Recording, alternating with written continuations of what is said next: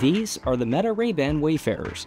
They're a pair of $300 smart glasses that feature a built-in camera, speakers, and an AI assistant that can handle all kinds of things, from calls and texts to more complicated questions like, "Hey Meta, who was the 20th governor of Wisconsin?"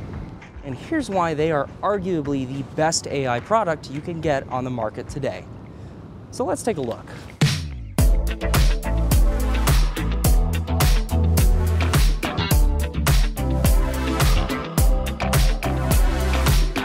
This video is brought to you by SoundStripe.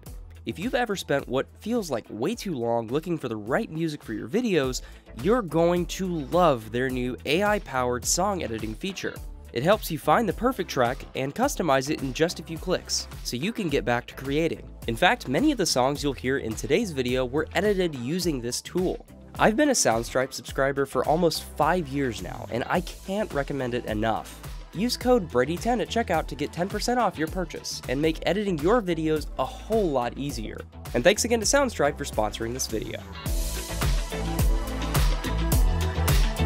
All of these bells and whistles, all the specs, don't really matter in these glasses. In fact, they tend to kind of tuck them away and more focus on the experience.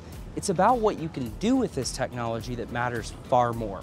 Oftentimes, AI gadgets try too hard to stand out in not all the right ways. They make you relearn all of these weird methods of doing everyday tasks like calls, texts, and emails, but that's where Meta did the smart thing here. They took an everyday accessory that most people already have on them and made it more useful, with many things that you would normally already reach for a phone to do anyway. This allows you to stay more in the moment. And the way you control these just feels kind of natural. There's a touchpad on the right arm of the glasses where you can swipe forward to turn the volume up and back to turn the volume down. Oh, and there's this cool little button here on top of the temple. You press once to take a picture, and you can press it and hold it to start a video recording. While I definitely wouldn't be taking portraits with these, anytime there's something more simple like a sign or a menu or even a Wi-Fi password at a coffee shop that I need to take a quick snap of for later, reaching for my glasses has been way more convenient than pulling my smartphone out of my pocket.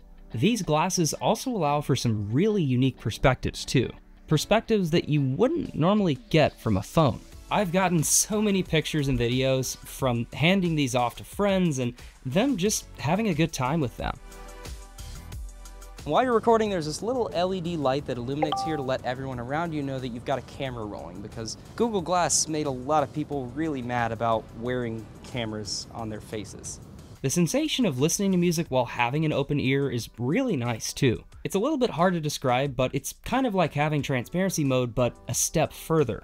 You can still drown people out with these though, for better or for worse. People sitting next to you will hear it if it's at max volume. I dare you to try to maintain a conversation while listening to music, even at like half volume with these. It's like talking through a speech jammer. The microphones on these are pretty solid too. There's an array of about 5 of them, and the noise isolation is excellent. I definitely wouldn't use this for something like voiceovers, but for taking a call kind of an incognito way, they do a great job. But the biggest deal by far has to be Meta's AI model built into these smart glasses. Sometimes it just feels like Siri, but other times it feels like having an entire personal assistant in your ear. But none of this matters if they suck at being sunglasses, which thankfully isn't the case. Teaming up with Ray-Ban was definitely the right move here. The form factor of these is classic and familiar. They come with the Ray-Ban style charging case that blends into your everyday carry perfectly. The battery is rated for about 4 hours on a single charge, but I've typically found that I've only ever worn these long enough for them to die maybe 2 times, and the charging case can bring it back pretty quickly, about 8 times to be exact. And the styling, I mean, come on, who doesn't love a good pair of Wayfarers? But if the horned rim of a Wayfarer isn't really your style, you can also opt for the Skylar or headliner frames in a variety of different colors. Oh, and the lens options aren't lacking here either. They've got a variety of polarized and non-polarized colors and transition, clear, and prescription options. In terms of things that I'm not a huge fan of, the list is somewhat short, but definitely still relevant to share. There's this really cool feature where you can link these to an Instagram livestream and switch to the onboard glasses camera, which makes for a really cool party trick, but the connection I've found can be somewhat unstable 9 times out of 10. I just have problems getting it to work. I also wish the plastic design held up a little better against scratches, but that's more of a sunglasses and Ray-Ban problem, less a Meta Smart Glasses problem. But let's address the elephant in the room. When it comes to AI, sunglasses probably aren't the first thing that comes to mind. I mean, sure, you've had fads that have come and gone, like Google Glass, and even newer ones that are still around, like all these different VR headsets. I mean, heck, the Apple Vision Pro. All of these have one thing in common that this does not have: a screen. You see, the reason this succeeds where other AI products have failed is because of the approach.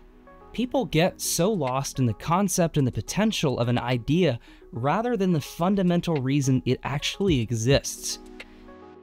This leads to products like the Rabbit R1 and the Humane AI Pen that are developed in a novelty-first form factor rather than an actual use case or useful approach. In layman's terms, it's like inventing a pen that only writes in invisible ink, because it looks futuristic and cool. At first, it might grab attention, but in reality, it's not practical because you can't even see what you're writing. A gimmick is something you pick up, have fun with for 5 minutes, and then it goes right back in the case to collect dust for the next 10 years.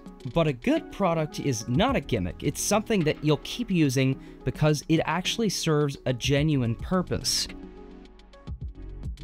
So how can something that doesn't even have a screen be this good? One word: utility.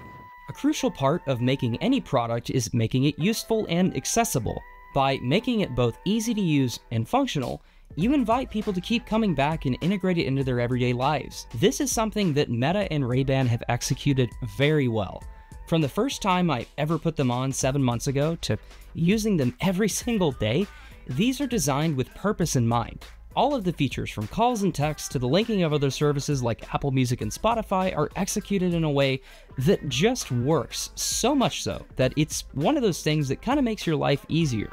Also, I have to hand it to Meta for actually keeping up with the software updates. AI is not something that this product shipped with initially. It came out much later. In fact, I believe it was April of 2024. But this commitment to continually evolving these glasses makes it feel like you're investing in an ongoing experience of sorts. These definitely aren't the same glasses that I bought back in February, and I really don't think they're going to be the same glasses they are now come December. The Meta Rayban Smart Glasses retail for $299 US, which honestly feels like a very small price to pay after using these. Especially for something that feels like an extension of your phone, much like an Apple Watch, but helps you live more in the moment. So many people spend so much time wondering what the future will look like, and it's staring them right in the face. Technology of the future is already here, and it's here to stay.